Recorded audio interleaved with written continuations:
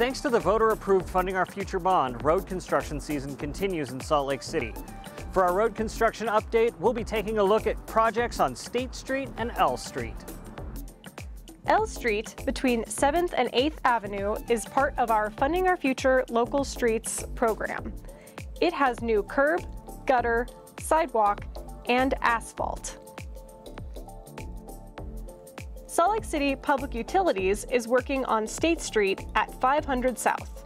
They are currently replacing a water line from the 1920s.